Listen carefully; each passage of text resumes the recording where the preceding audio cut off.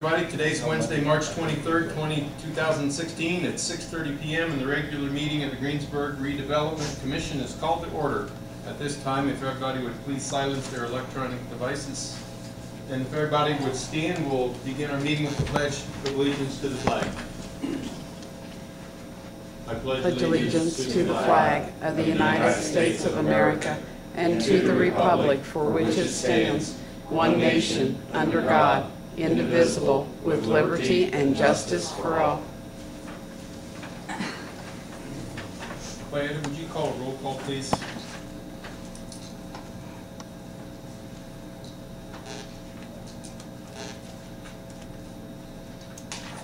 Ken Dorick? Here. David Weigel? Here. Diane McKenzie's present. Daryl Poling, Adam Wenzel, Shannon McClure, all absent. Thank you. We have three of our voting members here, so we have enough for a quorum, but I was not in attendance at the last meeting, so we don't have enough people to approve our minutes of our February 24th, 2016 meeting, so they will be tabled until our April meeting. It's also come to my attention after we have put the agenda together that we need to look at some change orders from phase one. So I'd like to amend our agenda and have the next item 4 on our agenda be update or approve change order for phase one. If we could make that in the form of a motion, someone to. I'll make a motion that we amend the agenda. And I will second it. All those in favor? Aye. Aye. Okay, we'll amend our agenda. So now we'll go right to that order of business, Chris? Yes. Okay. So our next item on our agenda is change orders for phase one. Mr. Mayor, Mr. Foster-Kemper, do you have anything to help us understand that better? Or I don't know if we have any questions, but if you want to add anything, please do. I think you all were given a copy or emailed a copy of the work agreement and change order number 1. Yes. To try to make it simple, on the first page, there's 1, 2, 3, 4, 5, 6, 7, 8. There's 9 items that were actually not in the original contract. The first one we had to do, if you'll remember, we had to use lime stabilization. It was called for, and we ended up having to replace the lime with cement. Are we looking at this? We're looking at this. It was emailed to you. I got an extra one. You want to look? I printed everything, just email it to me.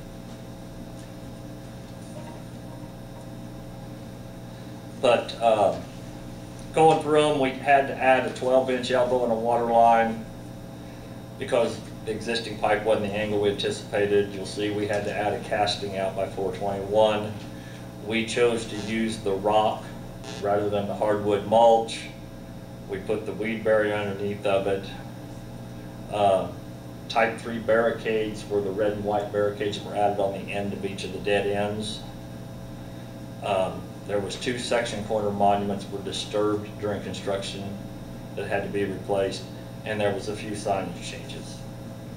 All the rest of the next 4 pages behind that, so that our contract agrees with our final quantities, every single item that was not exactly on quantity was adjusted to balance that out.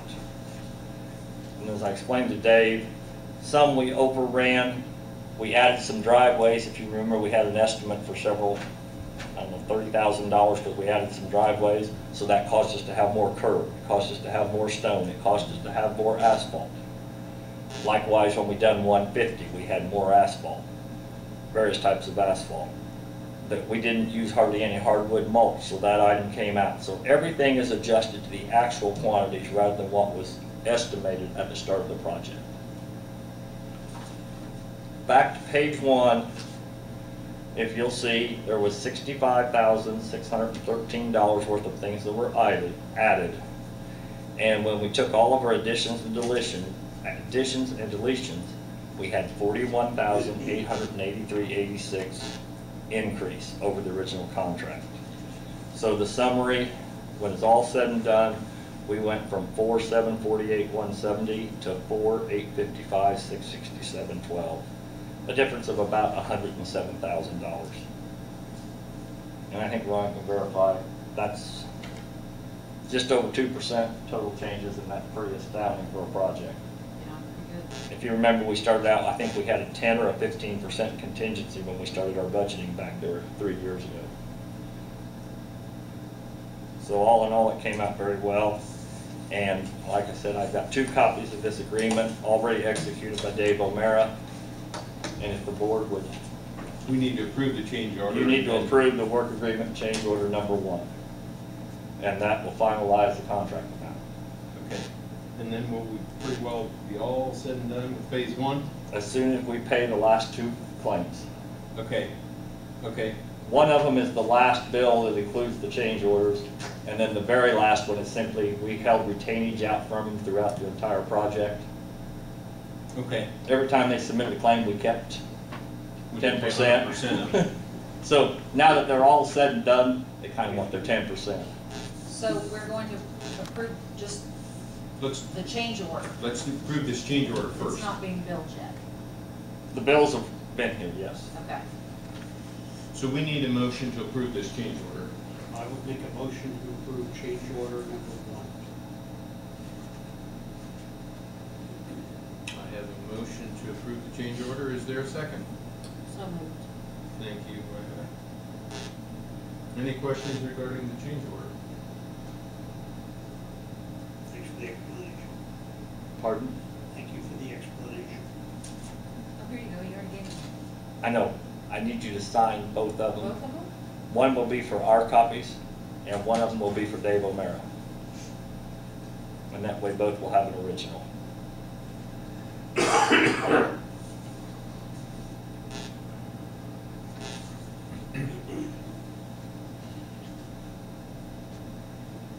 If there's no other questions, we'll conduct a vote for the change order. Those in favor, say aye. Aye. Aye. Motion passes 3-0.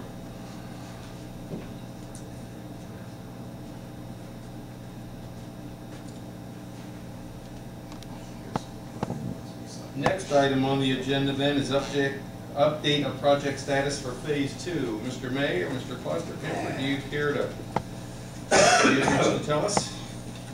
Good evening.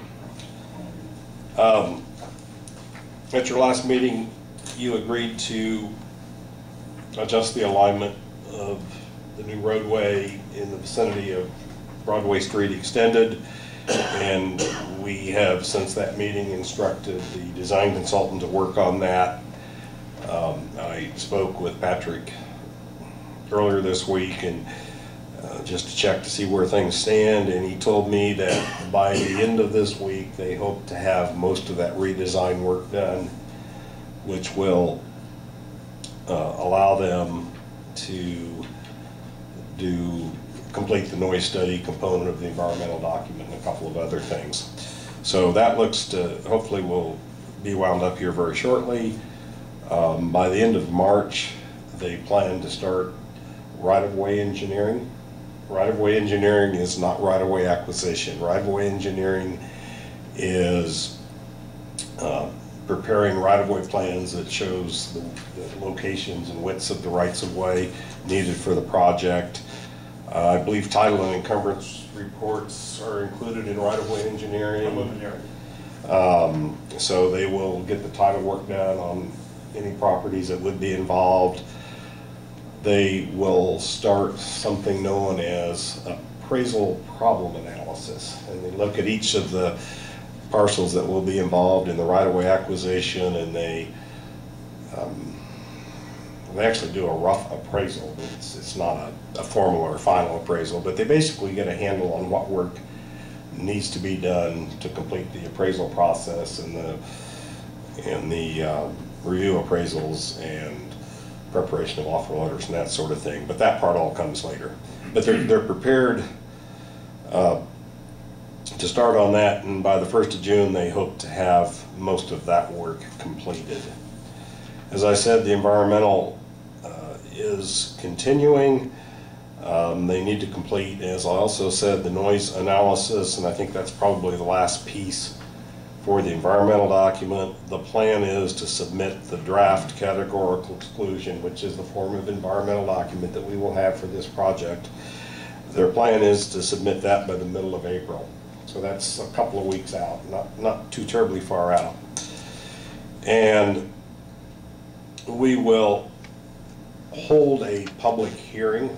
It's a requirement of the federal highway funding. And we hope to be able to hold that hearing in mid to late May. In that hearing, we invite the public to come tell us what they think about the project and offer any comments or concerns they might have. And then we, and it will be done through our consultant, will need to address any comments that are received. Some comments may be simply dismissed as not responsive to what we're doing. Other comments, there might be some adjustment in our proposed improvement. Generally, to have any significant impact, the comments need to be of true substance, and they need to be of an environmental nature or perhaps a socioeconomic nature. If someone comes and says, we just don't like it, that's not a good enough comment to demand much attention. But if we hold the hearing in mid to late May, the environmental documentation process, after the hearing we have to offer a 30-day comment period, and then any comments received have to be addressed. And we submit all this to NDOT for their review. Now technically it's a Federal Highway Administration review, but NDOT becomes the agent of the Federal Highway Administration, and they are empowered to make that conclusion. So hopefully by early July to the middle of July, we will have our environmental process concluded, and at that time we will be ready to proceed with the right-of-way acquisition process. At this point, I think we've laid all of the pieces in place. We have a signed agreement.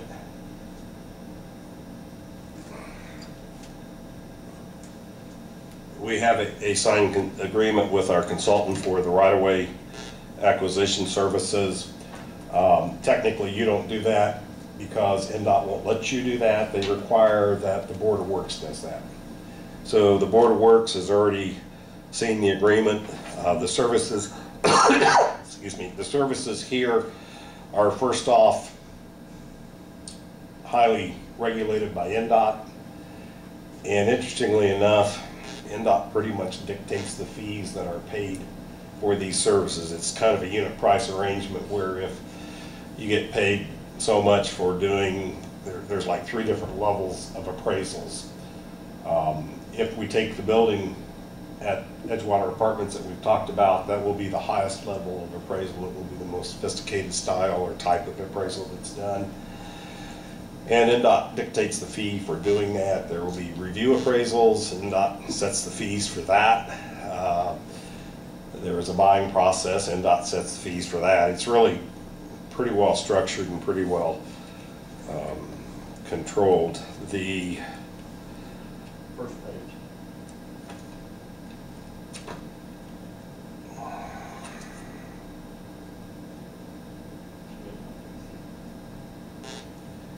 in the agreement or in Appendix A? On the first page.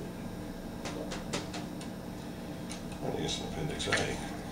114,425. Yeah, $114,425 is the not to exceed amount. The reason it's a not to exceed amount is we could, as we do the appraisal problem analysis, we could find that we thought something was going to be a really low level and therefore less expensive amount for the appraisal, and maybe it needs to move up to the middle step, and so it's going to cost a little bit more, or it could go the other way too. We could actually get by with a little less effort than we first anticipated. So we will pay our consultant for the actual work that they do. This is eligible for participation with federal funding, so it'll be 80% paid by the federal government through NDOT, and 20% paid locally or through you all. The $114,000 are acquisition services only. It's not the actual cost of purchasing the right-of-way. That's above and beyond.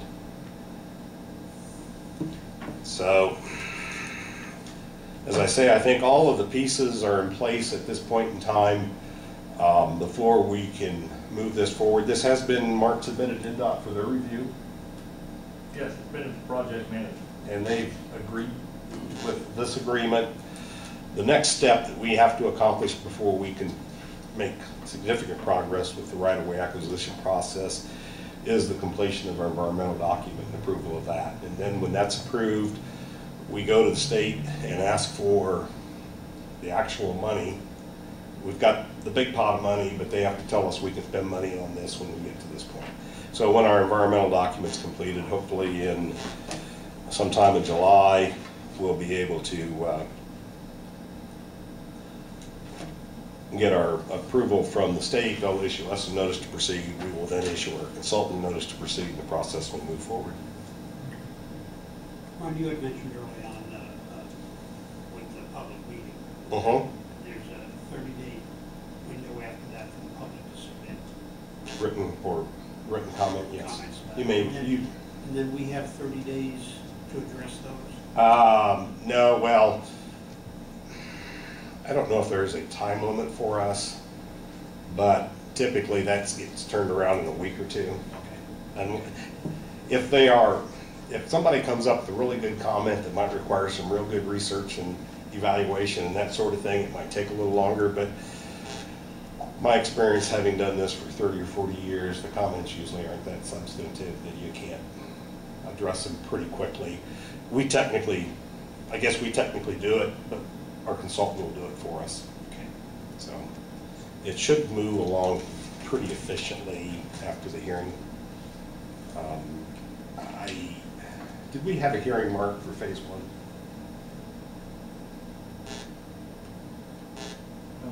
I would not, we might have good attendance at a hearing,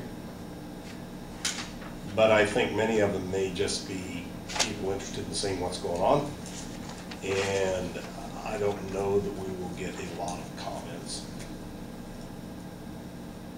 So, Okay. questions?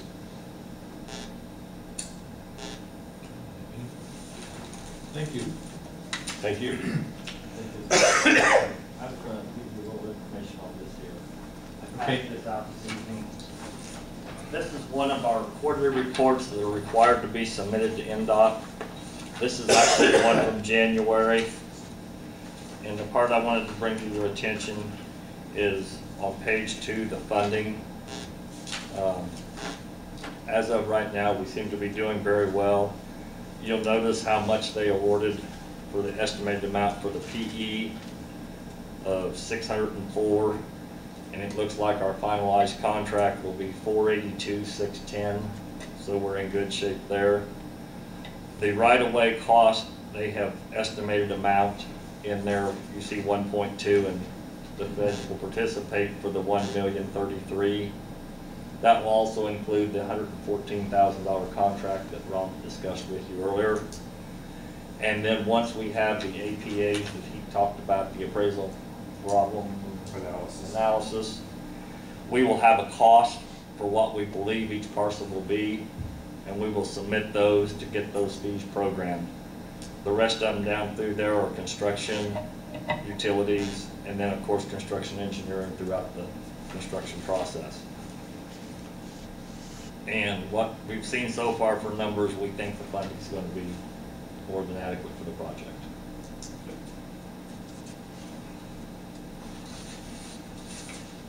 Thank you. Next item on the agenda is approval of claims. Item A, Phase 2 project claims. There's 2 claims here that we can, I think, take care of without too much discussion because we've had those. One is from American Structure Point for $2,628.25, and the other one from the Hamilton Tempe Law Office of $526.50. those add up to $3,154.75, which we can easily pay out of our 802 fund. I'd like to just get that approved and authorized and dispensed. What was the total? $3,154.75. I would make a motion to approve both of those invoices. Thank you. Ken, is there a second? So much. Thank you, Vieta.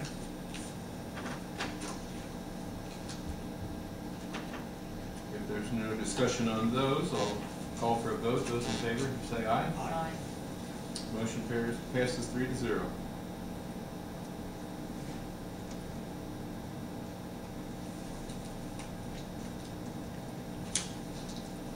And then we have two claims, one with change order.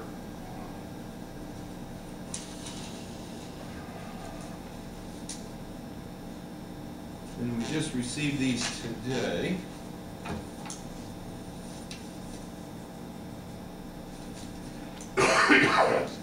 Mark, do you know the $66,629.70? Was that those? Is that in regards to the That change was order? the change orders, and that was the very last few things they done at the end of the project. Okay. In other words, we had some sign changes that went from Veterans Way to Memorial Way, so we changed some signs. They actually dug some blast with a cleanup. Probably a major portion, if you remember, we had a driveway, a temporary driveway behind the apartment complex. They demoed that as common excavating, removed that, put that back to grade. Okay. And they just held that until they had everything finalized. But most of it is the additional items within the change order. Okay. So that's the bill for $66,629.70. And then we received one today. These are both, this is to O'Mara, right? Correct. Yes. And then we have another one to O'Mara. And is that That's your 10% 10% of the payment total you project said? that we've kept throughout the entire project. And this is a much larger bill. It's $485,566.76. One more time. $485,566.76. So that might have to be paid out of a draw. Where the bill for $66,629.70, which reflects those change orders and things Mark was talking about, that could probably be paid out of our regular 802 fund rather than the construction fund.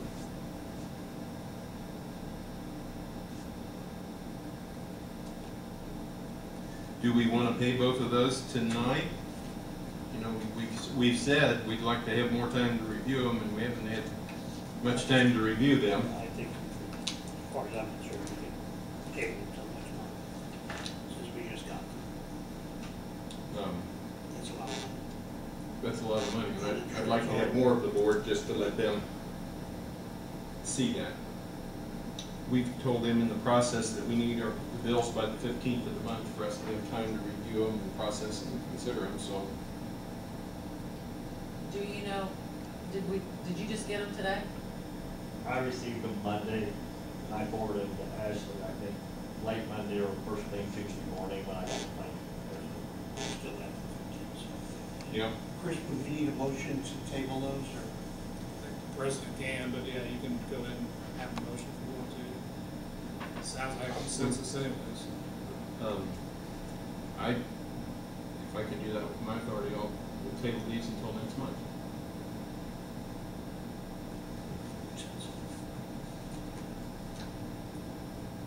So I think that has all the bills then to be paid.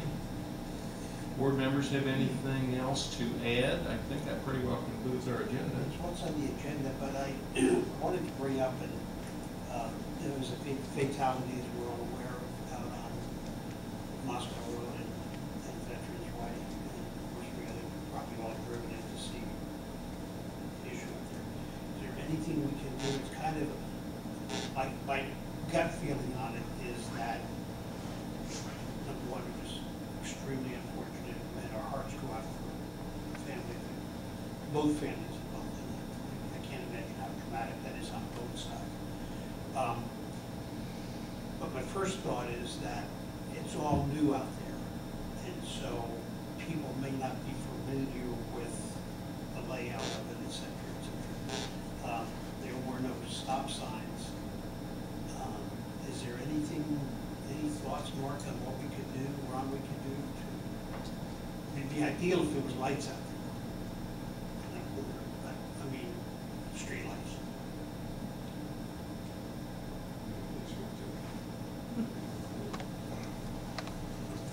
We are taking the traffic committee, we will meet next week and talking about this situation. Okay. So that is on the agenda for next week for us to meet with the guys on traffic and discuss. We did finally get the accident report, so we'll be looking into it. Thank you. The accident was actually investigated by the state police and just worked out that they were there first, I think, and so they did the investigation. Last week, I think we got that report back from them. Yeah, makes sense.